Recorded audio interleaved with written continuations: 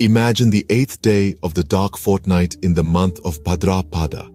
Between August and September, the air vibrates with devotion, the resonating sound of temple bells echoing through the streets.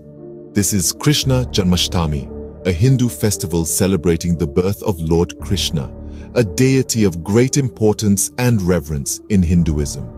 The atmosphere brims with the melodies of devotional songs, while fasting purifies body and soul, preparing for the divine celebration. Temples are adorned with grand decorations, magnifying the festive spirit.